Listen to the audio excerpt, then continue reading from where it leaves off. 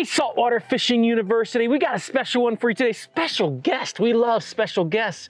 And of course, we're continuing to spend money before the big season. Because in the last video, we talked about we had to replace these bad mama jamas, these ugly, crusty old Aftercoolers we have. And of course, I didn't know what they were. So we're gonna talk about what they are in this video and what will happen if you don't replace them. And then we're gonna show you the time lapse of them getting replaced. That's gonna be super, super cool. We've got Chris Diggs from Digg's Diesel. This is gonna be great. And now let's learn about Aftercoolers.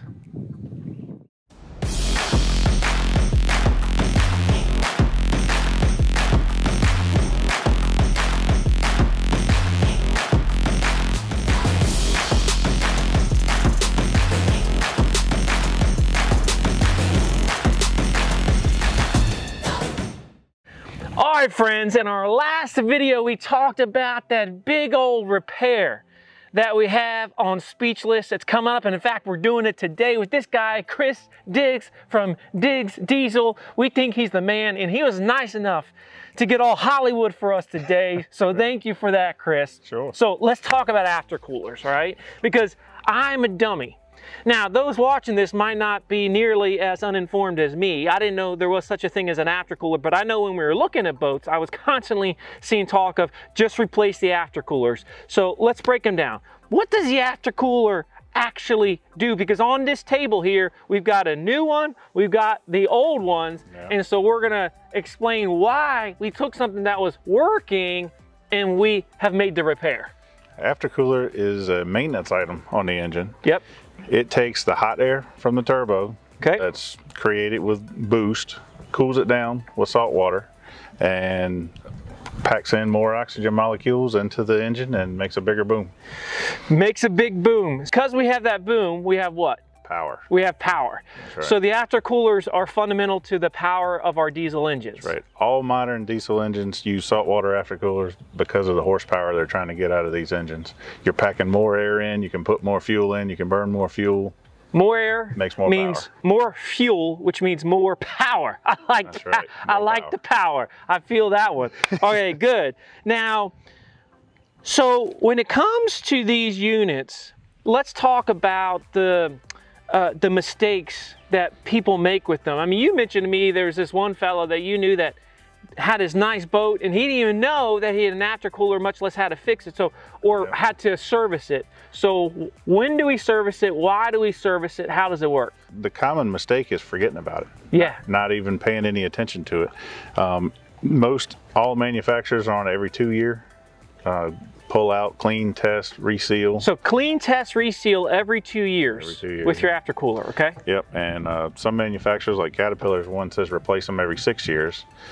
Just replace the whole thing every 6 years no matter what. Yep. Is what Cat says. And Yanmar doesn't have a spec on replacing, but you know, when you inspect them, that's where you got to be very vigilant as to what you see and then test them to, you know, double the pressure that they see, and they should hold up fine for you. Yeah, so you tested these, right? So our boat was running fine, but you looked at this and said, I think y'all could have some problems with these aftercoolers. I saw this sealant in here. So, and that's from the last guy who was probably in this.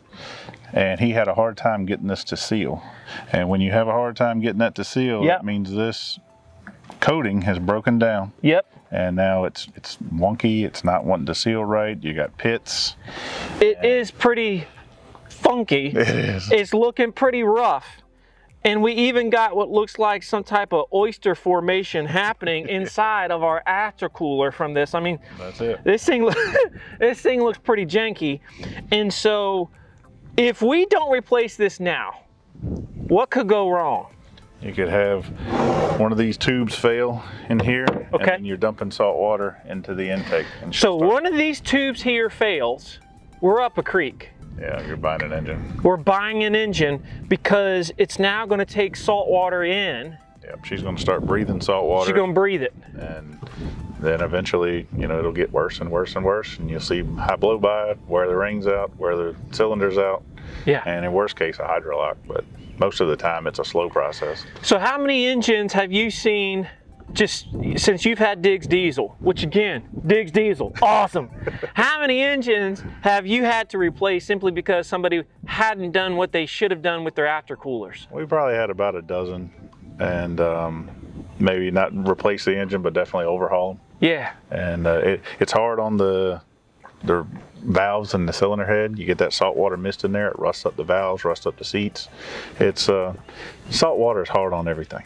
And when you're putting it this close to an engine, you got to take care of it. You better take care of it. So this is getting rid of that mist that can cause problems with everything else. That's completely, you know, you're replacing it, so you know you got a brandy new one right here. Yeah.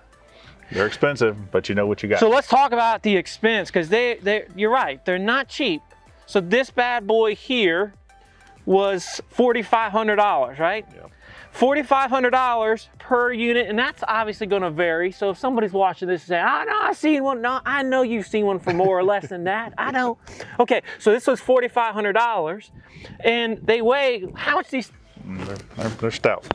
Good grief! I'm talking. This weighs a lot. So the shipping was expensive. In fact, shipping was like at least $300, I think, for the unit or something. It was $500. $500 to ship 2 units. $500 to ship 2 units. Here's the box that they came in. So not small, not cheap, like everything on a boat. That being said, here's a new guy, and it's going to take you how long roughly to replace this? I'll probably have it on in a few hours. Few hours. Yep. And maybe we'll even get a time lapse. Yeah, maybe. Because we're high tech around here. All right, good stuff. So we got $4,500 for the unit. We've got the shipping, and this is for each engine, of course. But doing this hopefully is going to give us longevity on our engines. And by the way, our engines are 21 years old. That's the original aftercooler. That's the original aftercooler. So this is overdue. The issue is the boat didn't run for a period of time. It was dry docked, and so because of that, these just sat, and I think it just, you know, diesels want to run, man. A boat setting is very hard on them. Yeah, not good. Very hard on them. Not good. All right, so let's get these bad boys replaced, and then I think we are tip-top shape, ready to go for an amazing charter year. And so if you're watching this now and you own a diesel engine, make sure you do the work, do the maintenance. This way this guy doesn't have to come to you and say, "I'm sorry," but it's a complete repair job, right?